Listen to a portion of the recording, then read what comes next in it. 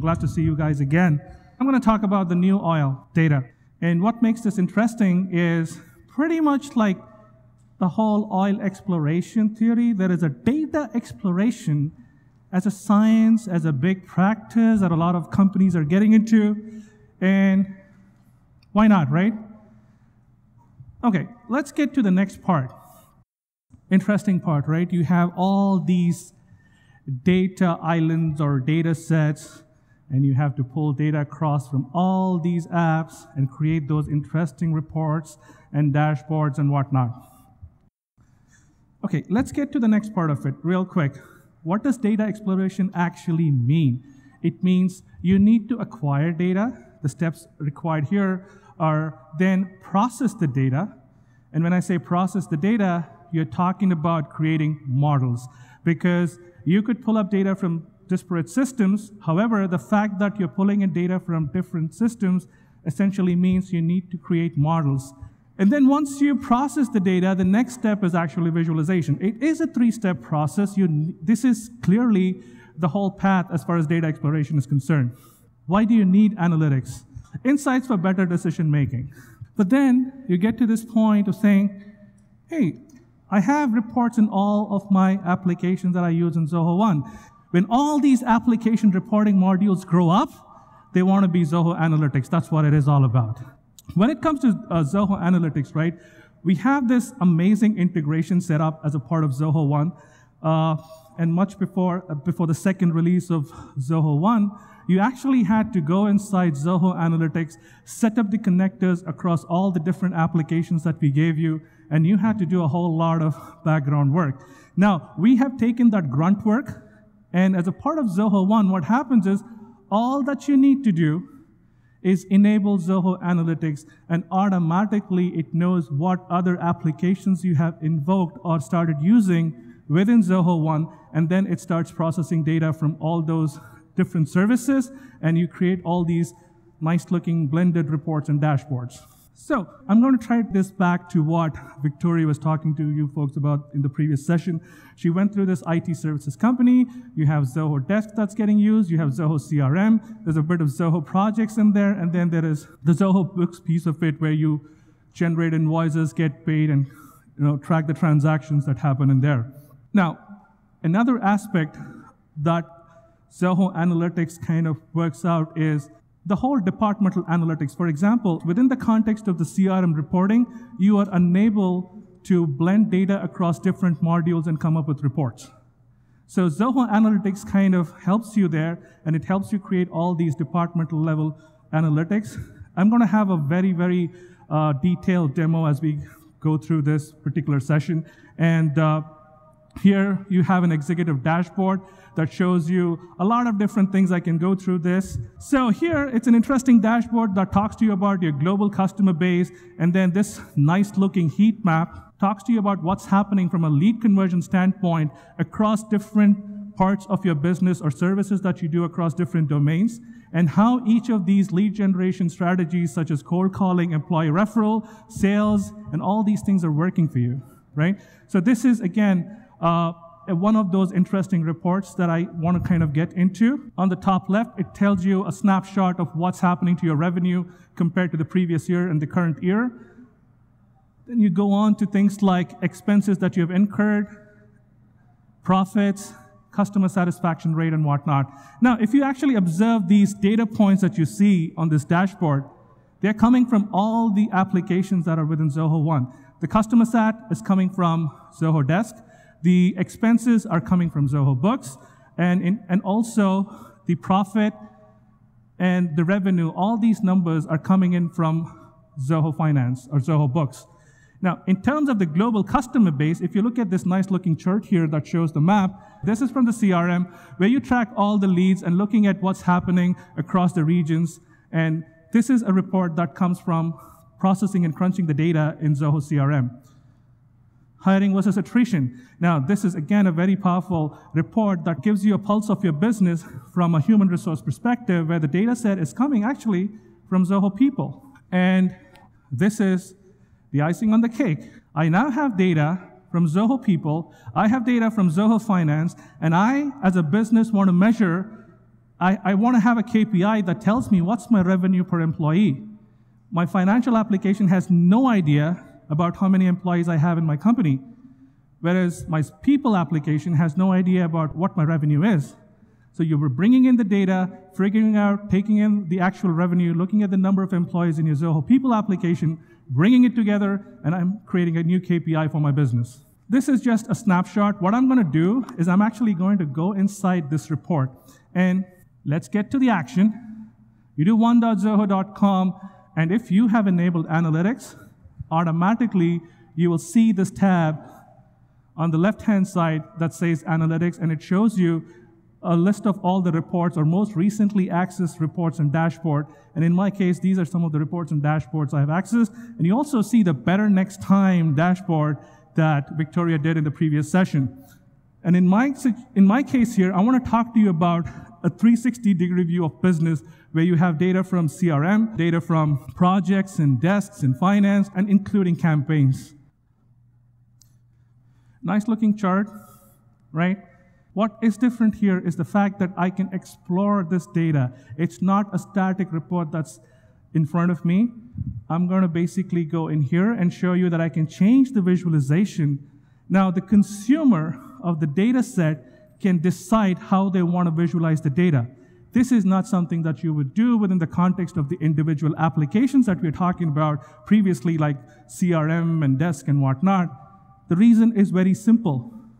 Because it's not an analytics infrastructure or it's not an analytics database. You need to have the models. You need to have the optimizations done to have and store the data the way it needs to be in an analytics platform. And also the visualizations and the whole shooting match kind of come to the fore when you look at analytics.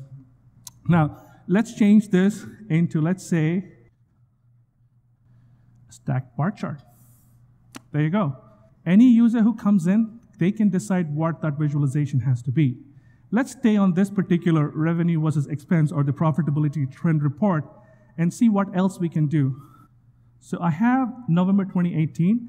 The green bar here indicates the revenue, and then the expenses are kind of represented by the blue icon here. So I can actually drill down and see what these expenses are actually coming from.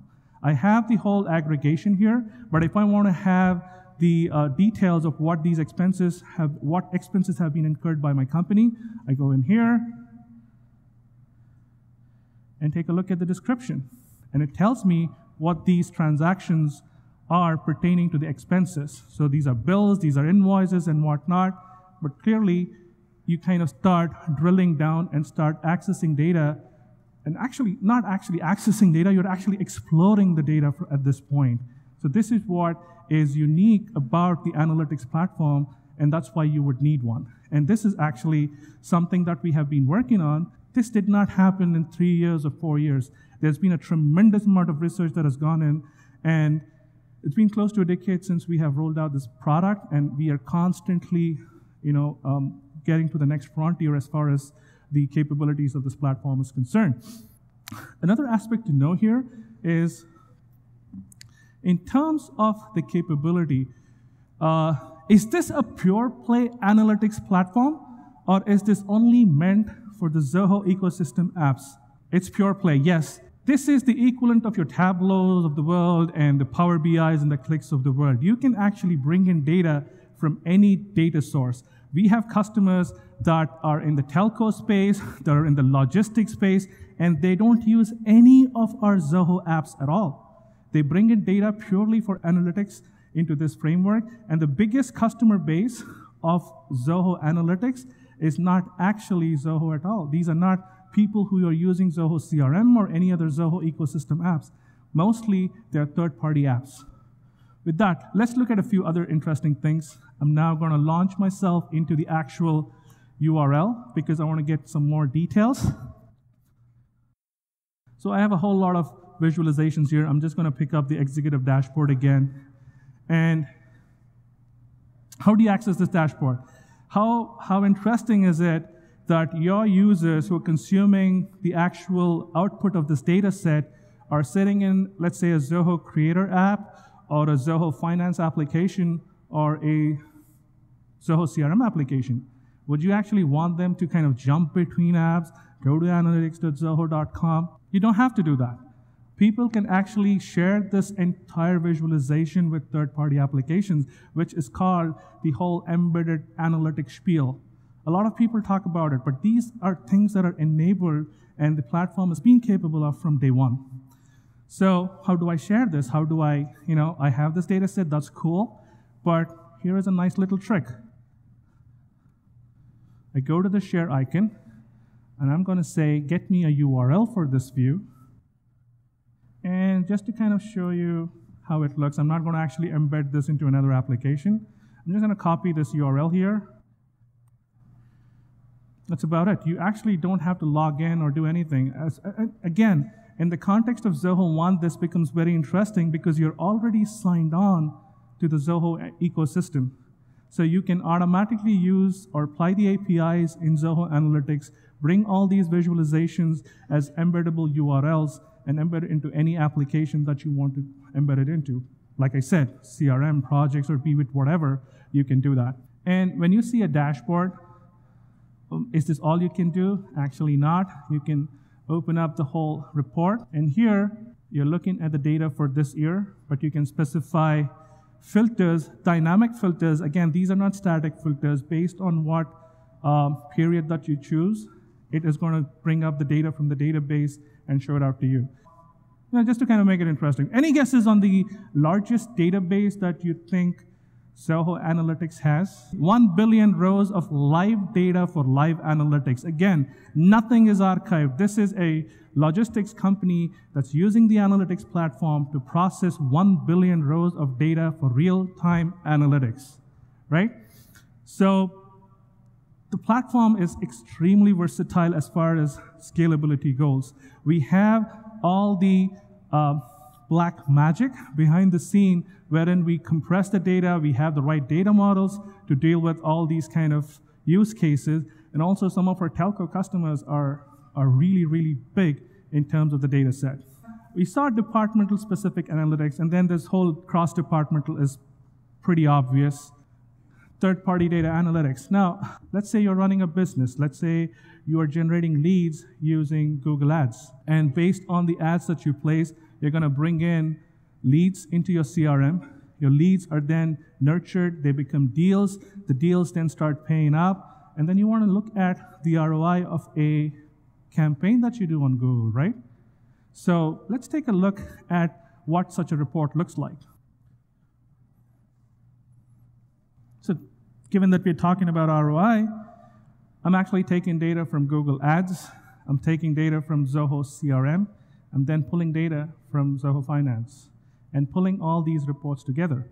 Now, a lot of blending happens, and all this blending happens behind the scene. It's done all that you need to do. The beauty of the system is all that you need to do is bring in the data sources. That's why if you look at the Zoho Analytics platform, unlike other pure play platform providers, we don't have millions or hundreds and hundreds of connectors that we build. We have a lot of connectors thanks to Zapier. However, when Zoho starts building all these connectors, given the fact that we have play across multiple domains such as sales, marketing, finance, and support and collaboration, what we do is we diligently spend time when we get a data source from such a system such as a CRM, be it Microsoft Dynamics, be it Salesforce or Zoho CRM, we spend the time to create the model. If you look at other systems, they only help you to suck the data, but you need a data analyst or a data modeler to start creating models for you. In the case of Zoho Analytics, we have been very diligent in terms of how we go about this play, and we actually pre-create the models. And if it is existing, any of the existing plugins that we actually support, you don't have to do the modeling. But if you bring in your own data set, let's say, hey, you know what, I'm a shipping company, I have some order management system that's outside of Zoho Creator, that's a standalone application I've been using for 50 years in my business, I have data in my SQL, my CSV files. Not to worry, you can bring in that data set, and then Zoho Analytics will help you to create the models. It'll tell you, hey, by the way, you brought in this data set, and I see there's a column here that has some ID matching with some data set that you have in your CRM. So it really gets very detailed when you start working at the back end from a data modeling and a data prep perspective. It's pretty mature and pretty comprehensive. Here are a few interesting things. Like I said, I think I already alluded to this earlier. We create ready-to-use domain-specific models and charts and dashboards that are created. And another thing that I probably want to add here is when you connect to an existing data source that we support, what happens is it just does not only create the models, the reports and dashboards are also canned and they're pre-created. Now, is that the end of the world? No. If you know what you're doing, if you know that what the data set is, as a business analyst, you want to go in there and create your own reports and dashboards, you're absolutely going to be able to do that. Sharing and publishing reports, we talked about it, alluded to it. You can actually share it as an embeddable URL, or you can just embed into a third-party application. And one of the other things that we recently enabled is collaborative commenting. So when you look at a dashboard or a report, and you have a team of people who are looking at it, you can go in and put in information about what insights are you deriving based on the visualization that you're seeing. This is something that's pretty new. It's been rolled out probably in November, December timeframe, I guess. And this whole interaction is stored as a part of analytics. Finally, another important function or feature that we enabled in the latest release is the ability to set up what we call data alerts. Smart data alerts is a way for you to kind of set up a watchdog on a specific report. Let's say something like profitability.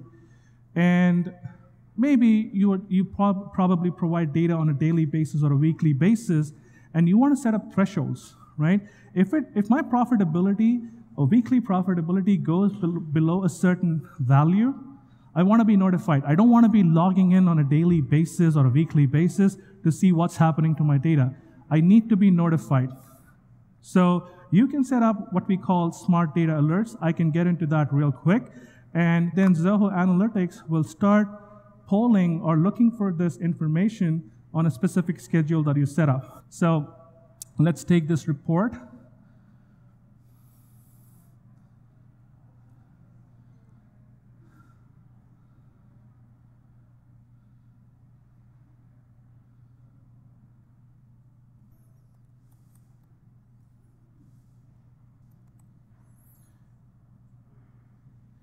And it tells me the columns that have been used or the aggregation on what columns has been enabled on this report. So I have average lead acquisition cost, and what I'm going to do here is I'm going to use the average lead acquisition cost and then specify if the value is greater than, and how often do you want to check this? Hourly, weekly, daily? I would go daily because this is a Google ad campaign. And you want to do it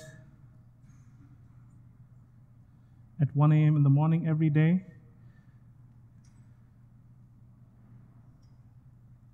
And you can also specify if you want to generate this notification only if there is a change. If there's no change, you don't want to be notified just because there's a check happening behind the scene. And I would, for all practical purposes, enable this check. What do you want to do? Do you want to come inside Zoho Analytics and receive an in-app notification, or do you want an email to be sent? An email is probably a good idea because it gives you a lot more flexibility. And when you say email, it also gives you the option to include the report. So now you're not looking at analytics on a daily basis. It's doing the checks for you. When there is a violation of a threshold, it's going to send out an email with the actual report for you to access. A little bit more. We have all these connectors that we have enabled for specific domains, as you can see. It's just not limited to Zoho. You can bring in third-party data set. You can connect to cloud data sources such as Amazon, Redshift, and whatnot. Everything is built in.